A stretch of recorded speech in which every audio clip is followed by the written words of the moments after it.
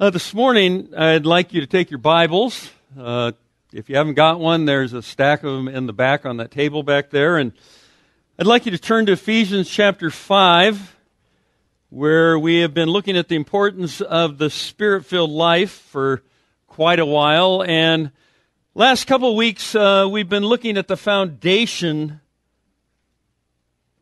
of the Spirit-filled life as taking place in the family and in the church.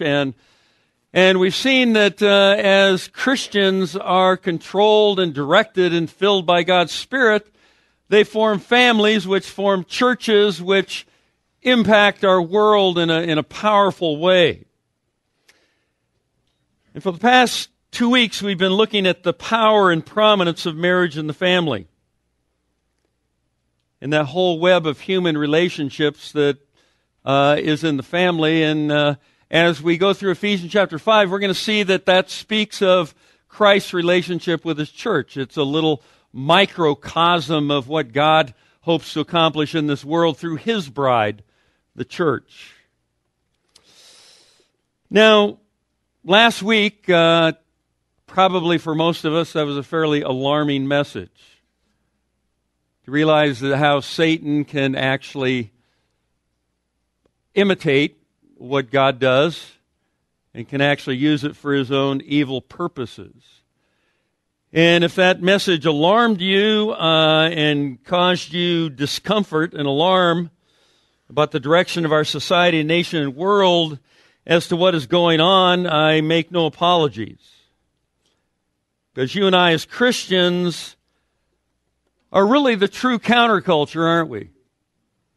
Our purpose is to see our lost, dying world, and that includes the Muslim world as well as every other unbeliever in the world. Our desire is to see them come to know the Lord Jesus Christ as their Lord and Savior, and not just gain world prominence, but to gain eternal deliverance. We're not just after this world. We're populating the world to come. You and I have a message of good news to a bad news world. Not just that we want to take over the world, but that we want to see the world come to know the true Savior, and when He reigns, they will reign with Him. That's the power of the gospel. It's an eternal change. It's not just a temporary, political, or national, or societal change that takes place. So we're the true, I guess you could call us the true counterculture. We're the true radicals, the true rebels, the true radical Christians, I guess you could say, because we love God and we love Christ and we believe the Word of God and we don't buy into whatever the world happens to be selling at the time. And because of the indwelling Spirit, we have the power to live counter-world. In fact, Ephesians 3:20 says that we can do far more abundantly beyond all that we can ask or think according to the power that works within us. We're not bound by what's going on in the world, neither do we need to fear it. We don't need to really worry about it because we've got the true message that counters what's going on in this world. When men come to Christ, it really doesn't really matter what happens to them in this world. That's why that gospel conference is called Undaunted. We're undaunted by what's going on in the world. We're not, we know what's going on in the world, but we are to be anxious for nothing because we're undaunted. We're counterculture. We're eternally countercultural. That's the thing we need to get cemented in our brains. We are light in this present darkness. That's a powerful thing. And that's particularly true in relationships, as we're going to see in the last 2 chapters of Ephesians. Now, this morning I want to get into the particulars of family relationships, or just kind of begin to get into it, and in particular the role of the wife. And you ladies are going, why do you always start with us? Well, that's because the Apostle Paul starts with you. Okay? And Paul, writing under the inspiration of the Holy Spirit, starts with the wives. But keep in mind, ladies, he has many more verses that apply to the husbands. So guess what? We'll spend a lot of time talking to the men too. So I want you to look at Ephesians chapter 5 and verses 22 through 24. And keep in mind, this is the extension of the Spirit-filled life. We're told not to get drunk with wine. We saw that was associated with pagan false worship. When you got drunk or went to the temple and had relationships with a temple priestess or whatever, you were worshiping God. But he says that's false worship. It's asotia. It cannot save. And he says, be filled with the Spirit. And then he said, Spirit-filled people are those who are worshiping. They're those who are filled with thanksgiving. They're those who are mutually submissive to one another. And then he says, wives. It's just a continuation. In the Greek text, it was just a continuous text. And so he says, be subject to one another in the fear of Christ. Wives, be subject to your own husbands as unto the Lord. And the word subject is not in there, but it's understood from verse 21. He says, for the husband is the head of the wife, as Christ also is the head of the church, he himself being the Savior of the body. But as the church is subject to Christ, so also wives ought to be to their husbands in everything. Now we're going to spend a couple of weeks in this passage talking to you wives, and it's going to be a great time. Now, simply put, in the context, the apostle is telling us that Spirit-filled women, a Spirit-filled woman who is married submits herself to the headship and leadership of her own husband, and she submits herself to her husband as she would submit herself to the Lord Jesus Christ himself. Now, as we've seen in past studies, all successful godly relationships are built on the principle of authority and submission. Without authority and submission, you can have no relationship. It just doesn't work. You can't have two CEOs running each other. It just doesn't work. 1 Corinthians 11:3 really lays it out when it says, but I want you to understand that Christ is the head of every man, and the man is the head of the woman, and God is the head of Christ. That's an interesting thing. Even in the Trinity, God is the head of Christ, because this has nothing to do with equality. God the Father, God the Son, and God the Spirit are co-equal, co-eternal, co-existent. Only it's the passion of the Son and the Spirit to carry out the will of the Father, and the Spirit's will is to carry out the will of the Father and the Son. There's a mutual submission in the Trinity, although they are all one and the same. Co-equal, co-eternal, co-existent. And it's the same with men and women. They are spiritual equals. Galatians 3:28 tells us that there's neither Jew nor Greek, bond nor free, male nor female, but we're all one in Christ. And as a man leads his home subject to Christ, his wife is to follow his lead, subject to him. That's God's divine order for the home. And God's the architect of the home. He invented marriage. He invented Adam and Eve. He invented you. He's our creator, right? And that's how he said it's to be done. That's how it's to be carried out. And next week we'll look at the fact that, a lot of people might be thinking, well, Paul was writing to a culture and all these people were just wonderful and they really exalted and thought marriage was cool, and he was just, basically reiterating what was going on in the culture. That is absolutely not true. As we're going to see next time, you'll be appalled at the condition of that culture, even as you're appalled at our culture today and how it's going. That's why Christianity is so contra-cultural. It's so different from the world. It's like night and day. It's like light and darkness. It's like evil and righteousness. And we're going to see that as we go through this. But just as the Trinity are equals, so husband and wife are spiritual equals.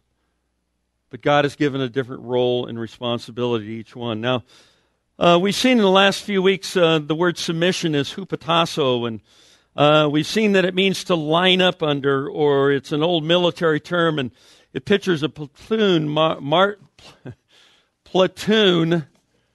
marching in step with one another behind the leadership of the platoon leader, in this case, Christ. And that's the picture we have here, isn't it? Verse 21 says that all believers are to be mutually submissive to one another, and how that works in the family is that husbands are submissive to Christ, wives are submissive to the leadership of their husbands, and children are subject to the godly leadership of their parents. Again, that's God's stated order of things. Now, while we're even stating that, we need to remember, while we're talking about that, the how God defines leadership. In Matthew chapter 20, they're talking about we want the right and left-hand seats of the kingdom, John and James, and they put their mother up to it. And all the other disciples were upset because they got there first and asked for those prominent positions. And Jesus says, you don't understand leadership. The Gentiles, the great men, exercise leadership over them, and they put people in subjection. He says, not so among you. He says, the greatest among you should be your servant. Wow. The greatest husband is the one who serves his wife. The greatest wife is the one who serves her husband and her children. The greatest children are those who serve their parents. The greatest Christian is those who serve in the body of Christ. That's what he's saying. He says, first among you shall be your slave. And he says, just as the Son of Man did not come to be served, but to serve and give his life a ransom for many. And if anybody deserved to be served, it was Christ. If anybody should have been put on a throne and carried around on the shoulders of men, it was Christ. But he came to serve. In fact, he came to serve to the point of death, even death on a cross. That's our example of leadership. And that, folks, is so contra-cultural, it's almost impossible to understand without the enlightenment of the Holy Spirit. So contra-cultural, isn't it? Where male chauvinism and domination of the fair sex on the one hand, and feminism and the women's lib movement, gender equality and homosexuality and lesbianism and transvestitism and divorce and abortion, all sorts of social evils have both perverted and sought to destroy the family, something that God has lifted up as sacred. It's interesting, this week Sandy and I went over with Dave and Di and Dave's two brothers and their wives to celebrate, they just went over for the sunshine, but we went over to celebrate our 42nd anniversary, and that was really exciting. But we went to San Luis Obispo Thursday night because they have their farmers market. It starts at 6:30 and it goes to who knows how long. And we're walking along, and there's all these barbecues, and there's some really cool things going on over there. You ought to go over there sometime. But anyway, we come by this booth, and it's called the Gender Equality Booth. And there's a few young girls there, and from the San Luis Obispo, and we're walking along, and Dave and I, being who we are, couldn't resist. So we go over and talk to them, and they're promoting this play. I can't even tell you what the name of the play was because it's so gross. It just gross you out, and you'd probably fire me if I told you what the title of it was.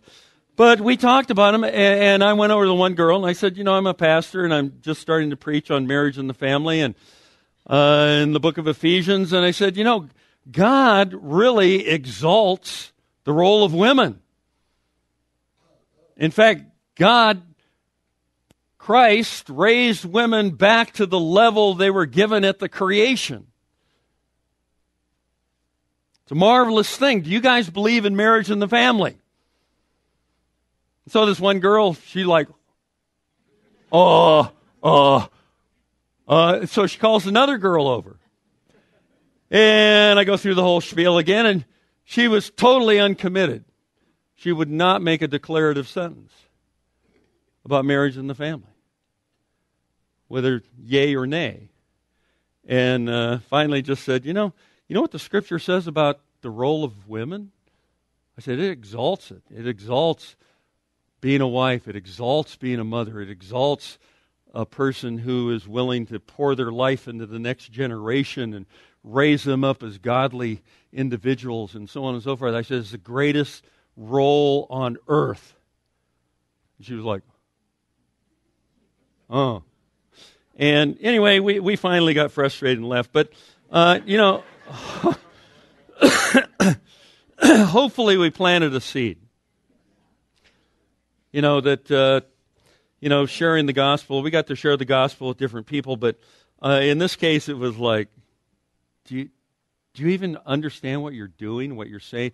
This female empowerment stuff and all that stuff. Do you even understand where real empowerment comes from? From God? But anyway, it was interesting. So believe me when I say you and I are as true followers of Jesus Christ, are the new counterculture. So girls, if you want to rock your world, you follow God's plan. Be the type of person who knows why and what marriage and the family is all about and has that goal to be God's woman in that context. And you will literally rock your world. They'll think you are so unusual that they'll be drawn to you and wonder why you're actually a godly woman. I think that's particularly true of the role of the wife in our culture and society today, and even in our world, because I believe the effects of radical feminism have made women, even Christian women, nervous about their role in the family. They're like, oh, am I giving too much? Am I being caged? Am I being taken advantage of? They're all worried about, everybody's so sensitive about their rights and whether they're getting all they deserve and whether they're being self-fulfilled and getting all of life that they should get out of it. And we forget the family is basically a service organism, not an organization, an organism because it's a living thing with living people, with very well-defined roles by which we serve one another. Because at its core, family is not about rights. It's about responsibilities. It's taking on roles. It's taking on responsibilities. In order for any family to function properly, various members of that family must assume various roles and responsibilities, or it will not work. We've come up with a psychological term to describe this. We call it dysfunctional. In other words, it just doesn't function. Everybody can't be doing their own thing, leading their own life. They've got to work as a unit, right? Wives have to be wives. Husbands have to be living like husbands. Children have to be kids and following, their parents' lead. And unfortunately, in some cases, they are. We have another term that we could lower it down a little more, that we could just say the family has been trashed in our culture today. Legislation from the highest legislative echelons to the lowest view of family you can find, it has been trashed, attacked, marginalized, and come after in every conceivable way you can think. You and I, as Christians, if we want to go against culture, we need to do it God's way. And that's what we're going to be talking about. In order for any family to function properly, various members of the family must assume various roles and responsibilities. Let me illustrate this to you from the illustration of the body of Christ. Turn to 1 Corinthians chapter 12. It's an amazing passage as it talks about the body of Christ. And remember, we are the bride of Christ. That's the analogy.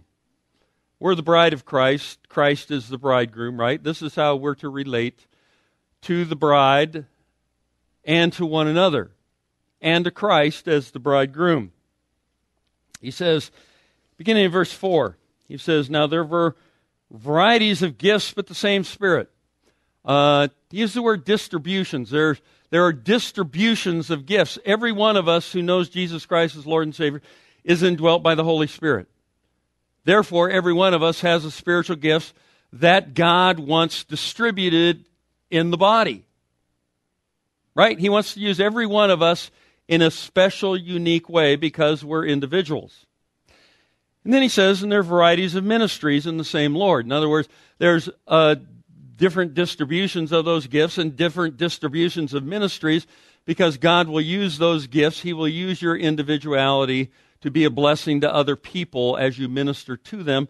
And then he says there's distributions or varieties of effects or fruit from those various ministries. God wants to use each one of us.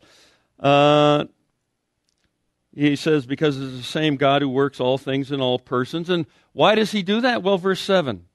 But to each one is given the manifestation of the Spirit for the common good. The reason I'm in this church is not for me. I don't need to hear this sermon. I've studied it all week. I'm in this, God has given me the gift of teaching and preaching for you.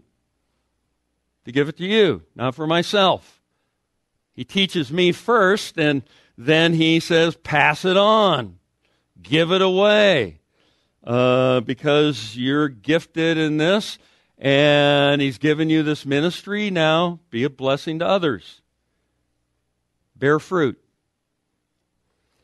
And then he says in verse 11, but the one and the same Spirit works all these things, distributing to each one individually just as he wills. God is sovereign over this whole thing. In verse 18 he says, but now God has placed the members, each one of them, each one of us, think of us in terms of us, in the body just as he desired. He says, if they were all one member, where would the body be? This is not the church of Bob. And I'm sure you're aware of that. This is the Oakhurst Evangelical Free Church, and each one of us is part of that body. And he says, but now there are many members, but one body. We're all part of this. We're all part of God's plan and program for his church body. He says, and the eye cannot say to the hand, I have no need of you, or again the head to the feet, I have no need of you. On the contrary, it is much truer that the members of the body which seem to be weaker are necessary, and those members of the body which we deem less honorable, on these we bestow more abundant honor, and our less presentable members become more presentable, whereas our more presentable members have no need of it, but God so composed the body, giving more abundant honor to that member which lacked, so that there may be no division in the body, but the members may have the same care one for another. He says, and if one member suffers, all the members suffer with it. If one member is honored, all the members rejoice with it. Now you are Christ's body and individually members of it. And I can think of hundreds of illustrations of this. I think of when we met over at the school, probably 10 years ago or so now. We had a man named Jim Cummings. Great, godly man in my mind, and all he did was set up chairs and run the thing. But you know what? If we walked in there on Sunday morning and there was nothing there, wouldn't have happened. He wasn't what you'd consider an upfront, prominent teacher kind of guy, let's build the kingdom kind of guy, but without him, nothing would have happened. Same with many, many, many others. But on those members which lack, we bestow more abundant honor. In other words, we're all equals in the body of Christ, aren't we? No one's superior to another, but a lot of different things have to be done to make things happen in a body. I eat things and then things get eliminated, and what if they don't get eliminated? You're in trouble. There's just tons and tons and tons of examples where every part of your body is important. If you've got, like Steve Riley, we lift weights together and stuff on a couple days a week, and when he hurt his finger, you know what? Just hurt this one little finger, that much of his body, he can't do anything. Nothing. The only thing he can do is this. That's it. That's the total exercise program. And he came over and we talked, and he was sitting in a chair doing that, and I was proud of him. But, it's amazing how just, like 2 inches, 3 inches of your body can incapacitate everything else. Now go back to Ephesians chapter 5 and look at verse 32. He talks about wives, husbands, and do all this and so on and so forth. And he says, this mystery is great, but I am speaking with reference to Christ and the church. This is all about the church right here. And Christ's relationship to the church and how we are to model the relationship Christ has with his church. He says, nevertheless, each individual among you also is to love his own wife, even as himself, and the wife must see that she respect her husband. That's the whole goal of that teaching. It's really not about marriage and the family, but it is. But what it's saying is that family is a microcosm of the church. No member is more important, but each member is given a duty, a role, a responsibility to fulfill to the benefit of the entire body or to the benefit of the entire family. Not one of us lives solely for himself or for himself. Think about since the 60s, all this emphasis on self. It's all about you, baby. What's more important than me? Self-esteem, self-fulfillment, self-actualization, self-everything. Is any wonder that the family is in the process of being destroyed? When you get just a bunch of people living together in a house and they're all for themselves, you got problems. When you don't have them taking on the proper roles and responsibilities and they're only thinking about self-fulfillment and self-esteem and self-me and, it's all about me, baby, you got real serious problems. Because that's not the way it was designed by the designer. And when each member of the body of the family carries out their role and responsibility, the church and the family prospers, right? Even when there's but when there's strife and division and people only out for themselves, there's pain and hurt and dysfunction and splits in churches and divorces and splits in marriages. Is it any wonder with the emphasis on self that we have placed in our society, say in the last 40 years, that marriage is on the rocks, family is on the rocks, and because of that, our entire nation is on the rocks, and because of that, our entire world is on the rocks. And that's what we were bringing out last week. Sad to see. So in the coming weeks, we want to look at what marriage can be. And when Spirit-filled men and Spirit-filled women and Spirit-filled children commit themselves to the roles and responsibilities that God lays out for them in His Word, we see the true culture that God wanted to develop in this world through redeemed men and women. And this morning, as I said, we're going to begin by looking at the role of God that God has entrusted to the wife. And we'll just begin looking at that. Look at verse 22 again.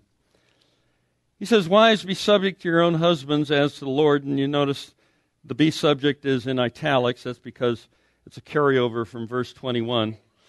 And then he says in verse 24, "But as the church is subject to Christ, so also the wives ought to be to their husbands in everything." Now, in these two verses, I want us to see two things. First of all, the scope of the wife's submission, and secondly, the spirit of the wife's submission. How far does it go, and what's the attitude that's to be displayed as we exercise this quality? And we'll see that next time, the second part mainly. We'll look at a little bit today. But in the two verses I just read, there are two people in a married woman's life she is commanded to line up under or be submissive or subject to, the Lord and her own husband. Notice every time it says, be submissive to your own husband. Not all men, but your own husband. And if she's walking close to the first, the Lord, she usually won't have a problem with the second, the husband. This is part of the mutual submission we talked about in verse 21. Now, Notice, first of all, this passage is not teaching the universal subjection and inferiority of women to men, as some cultures do. Women in the ancient world, as we're going to see next week, were thought of as no more than property, to be used and abused, to keep in your house, to make you legal, to have legal children, that kind of thing. But your real goal was to go out and have as much fun as you could with other women. Very similar to our society, by the way. But we'll talk about that next time. But women are not slaves or property of men. The Word of God simply states that to have a godly, harmonious marriage, the wife must assume a role and a position of submission to the will of God and to her own husband, to Christ and her own husband. Why? Because that's what God says is the proper order of things. That's what the divine architect designed and how he designed marriage to work. And that's how it does work. I can attest to that after 42 years. That's the way it works. It not only is a great concept, it is a great reality, because that's the way it works. You know, and I'm not just a pragmatist, but, you know, after 40-some years of being a Christian, you know, I've applied God's Word in many areas of life. Some areas I haven't applied so good, but in the many areas that I have applied it, you know what? It's true. It works. That's the way things are. You know, violate it and you suffer the consequences. Believe it and put it into practice and it works. You know, and we're not pragmatists, but what God says works. Because He designed it. Who invented marriage? Us? Well, if you descended from an ape or something, maybe you did. You probably still act like an ape. But, you know, that's not the deal. We look into God's Word and we do what He says and it works. Now, first of all, like every true Christian, Christ is to be her life as she submits to Him and to her husband. Her husband is not her life. Her kids are not her life. Her career is not her life. Her house cleaning is not her life, but the Lord. She is to love Christ with all her, what? Heart, soul, mind, and strength, right? That's where it starts. That's the first commandment, and that's the first area of obedience. And out of her love and obedience to Christ, she willingly lines up with her husband. She willingly follows his lead. She willingly serves her family. You say, but you don't know my husband. In fact, you don't know my family. Are you kidding me? Turn to 1 Peter 3. I want to make a point here that I think applies to every one of us, no matter what our situation, but particularly in this case applies to marriage and family.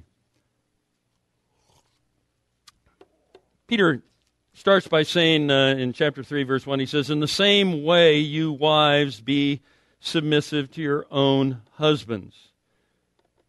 Again, he emphasizes your own husbands. In the same way, what's he saying there? Well, he's driving us back into the text, right? Backwards. Same way as what? Well, same way as verse 13 of chapter 2. Submit yourselves for the Lord's sake to every human institution, whether to a king as one in authority or to governors. And you know who they're talking about here? Nero. Nero would end up having Peter crucified. But he was still to submit to the rule of Nero. He says, verse 15, for such is the will of God. Verse 17, honor all people, love the brotherhood, fear God, honor the king. Honor Nero? Are you crazy? He says in verse 20, but if when you do, he says in verse 18, servants, be submissive to your masters with all respect, not only those who are good and gentle, but to those who are unreasonable. The word is scolios, crooked. Serve a crooked master? Yeah. Don't get involved in his crookedness, but serve him where you can. Then in verse 20 he says, but if when you do what is right and suffer for it, you patiently endure it, this finds favor with God. And then he lifts Christ up as our ultimate example. He says in verse 21, "For you have been called for this purpose, since Christ also suffered for you, leaving you an example for you to follow in his steps." And then he says, "In the same way, you wives," he says, "be submissive to your own husbands, so that even if any of them are disobedient to the word," he says, "they may be won without a word by the behavior otherwise." I can't tell you how many times I've been in a counseling session and the wife wants to dump her husband simply because he's disobedient to the word. Okay? He just doesn't have the same spiritual desire I have. He just doesn't want to do it my way. He just doesn't, he's just not the guy he should be. And he says, how? He says that they may be won without a word by the behavior of their wives, as they observe your chaste and respectful behavior. Your adornment must not be merely external, braiding the hair and wearing gold jewelry or putting on dresses or spending all your husband's money. He says, "But let it be the hidden person of the heart with an imperishable quality of a gentle and quiet spirit, which is precious in the sight of God. For in this way, in former times, the holy women also who hoped in God used to adorn themselves, being submissive to their own husbands, just as Sarah obeyed Abraham, calling him Lord." And if you know anything about Sarah and Abraham, that must have been difficult. Must have been difficult. "And you have become her children if you do what is right without being frightened by any fear." Interesting comment after mentioning Sarah and Abraham. Because there's plenty to fear when you're around that guy, if you know the story. Now, tell me, ladies, who's this woman really submissive to? God, right? I mean, she's really submissive to God. Okay? She's set on obeying and honoring God. And how far does she carry this submission to her husband? Well, I believe the scope of her submission is a willingness to get in line, to get behind someone else, her husband, to serve, support, encourage, and love them, often in spite of how they treat or relate to you. Even in the case of a sinning, disobedient husband, verse 1. Or take the example of Abraham. Twice he gets Sarah thrown into various lusty kings' harems. She gives him her maid to produce children through, and not only produces a child, but a love affair that had to be nipped in the bud. Just all kinds of problems they went through, and so on and so forth. But she was still obedient to her husband. Because their behavior does not change how you are to conduct yourself. And I'll say the same thing to the husbands later on. The submissive wife is dead set on honoring Jesus Christ in her life, so much so that even having a spiritually disobedient husband, verse 1, does not mar her relationship with her Lord. She remains chaste and respectful, verse 2. She cultivates the inner person. She has the eternal quality of a gentle and quiet spirit, verse 4, and she has adorned herself with both physically, emotionally, and spiritually with the Word of God, verse 5. She fearlessly does what is right in God's eyes, verse 6. Trusting Him all the while, and I'm talking about God, and being submissive to her husband. Now, that's a godly woman. She weighs her words, she prays, she trusts God, she honors Christ, she honors her husband by her adornment, her words, her actions, and all that despite the way her husband may be living in many cases. That's a tough thing to deal with, isn't it? I was counseling a couple once, and the wife said, never forget this, "I'm tired of being the only one around here who acts like a Christian." And my response was, no. That's not the attitude. The attitude is that you have the privilege of acting like a Christian, of displaying true Christianity, even in this situation with a disobedient husband. You have the privilege of doing that. How else do you want to act? Like your disobedient husband? That's the temptation, isn't it? Fire with fire. Well, you're, and jump on him with both claws. We had a situation a long time ago where a guy was out committing adultery. He was confronted. And what happened? The wife went out and committed adultery. That does not solve the problem, folks. That doesn't take care of the problem. Somebody's got to act like Christ in these situations. You can't fight fire with fire. You see, that's why Christ always needs to be at the center of our lives. That's why we need to continually be Spirit-filled, because then it doesn't really matter what anybody else is doing. We can do what is right, like Sarah, without being frightened by any fear, because God is in charge of our lives. It really doesn't matter what everybody else is doing. It doesn't matter what the world's going or the direction the world's going. I live my life for Christ. It doesn't matter what your mate does, what your children are doing. You live for Christ. That's the point. I'm not to be, ebbing and flowing like the tide with external circumstances. I think where Peter got this, turn to John 21. I was studying and the Lord just kind of laid this on me. Remember the situation? Peter's denied the Lord 3 times. In John 21, he gets restored. The Lord says, Peter, do you love me? He says, yeah, I like you a lot. And he says, do you love me? And yeah, I like you a lot. Tend my sheep. And then he says, do you even like me a lot? And he says, and Peter was grieved when he said that, because he was challenging his baser form of love that he was coming back with. And he says, you know all things, you know that I love you. And the Lord accepts that. Tend my sheep. And then he says in verse 18, I love this. This is so Peter. This is so us. He says, truly, truly, I say to you, when you were younger, you used to gird yourself and walk wherever you wished. But when you grow old, notice that, grow old. He says, you will stretch out your hands and someone else will gird you and bring you where you do not wish to go. Now this he said, signifying by what kind of death he would glorify God.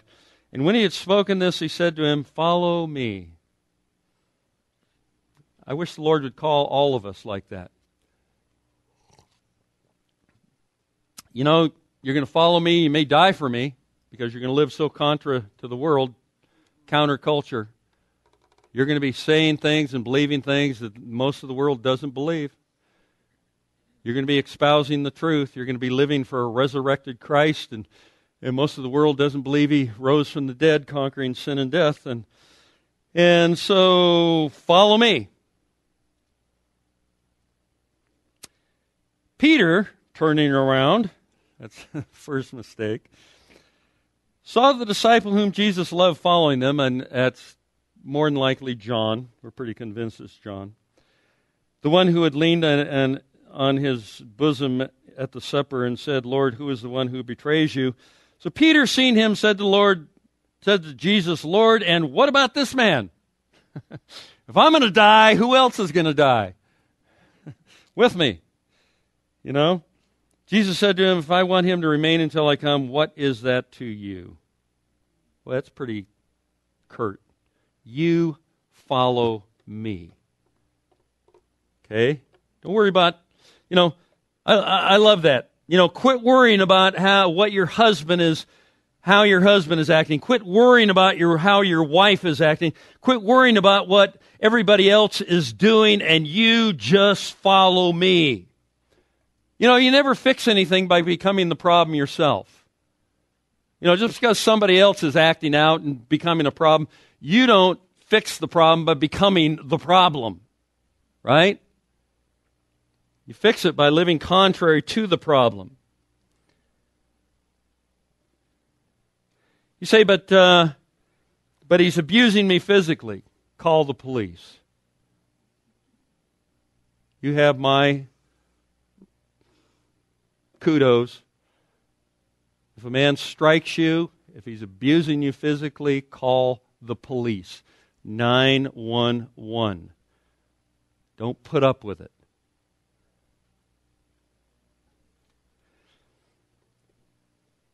But if he's disobedient to the word, not living like you think he should, you be the kind of person that God would call you to be, like in 1 Peter 3. So we see the scope of submission to the Lord at all times, and even when your husband is being disobedient to God and His Word, you follow Christ. Don't let his disobedience make you disobedient to Christ yourself.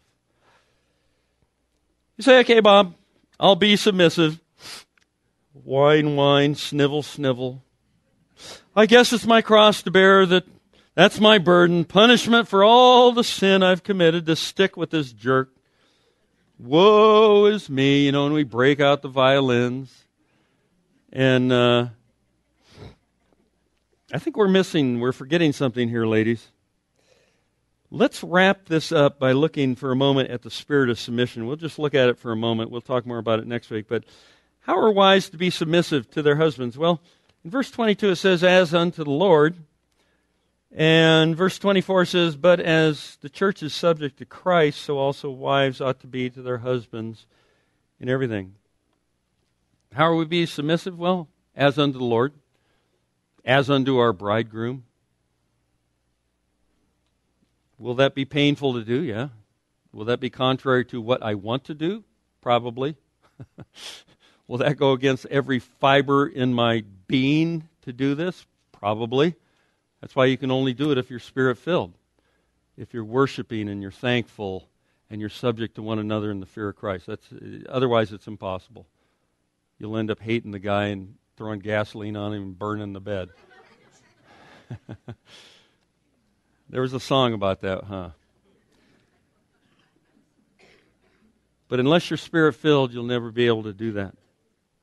But tell me honestly, ladies, what would it do to your man if you actually willingly and enthusiastically went along with something he wanted to do? Not sinful, but just went along with it or fully supported the decision he wanted to make, even though you thought it was the wrong decision. Not a sinful decision, just what you thought was the wrong decision.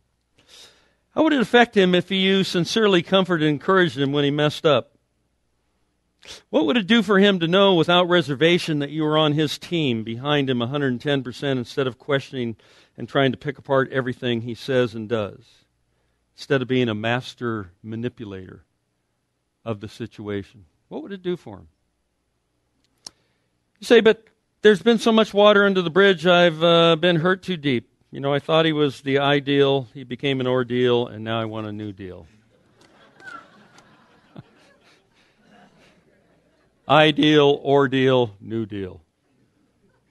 Many of you have been through this whole process, and some did get a new deal. Others submitted and did it God's way and restored the relationship and the marriage. I could bring up numerous examples, but let me ask you another question as we close. Is the God who reconciled the world to himself at the cross that impotent that he can't heal your situation if you're just willing to get yourself and your emotions out of the way long enough to exercise some real Christian virtue and attitudes like he talks about in 1 Peter 3, instead of trying to control everyone and everything? You and I, man or woman, we all want to control the universe. We would all like it to go exactly our way.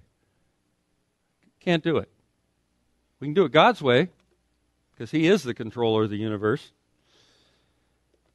What if you were willing to get yourself out of the way long enough so that Christ might live His life through you? My guess is that He could and would heal your situation, that your husband might be one without a word as he observes your chaste and respectful behavior, as he observed that gentle and quiet spirit and that deep abiding trust in God who is sovereign like Sarah. It was amazing if you read that story how he delivered Sarah. Just powerful, powerful, the way that woman believed in God. That's why she's mentioned as a hero of the faith in Hebrews 11. She trusted God in spite of Abraham many times. She trusted God rather than live a life of fear and blame. And she had plenty to fear and she had plenty to blame Abraham for. But instead she chose to trust God through the whole situation. Well, we'll pick it up here next time, and I'd really like you to be praying about this series on marriage and the family, because it is so counter what's going on in our culture today that it's mind-boggling. But the Apostle Paul faced a similar culture in his day, both among the Jews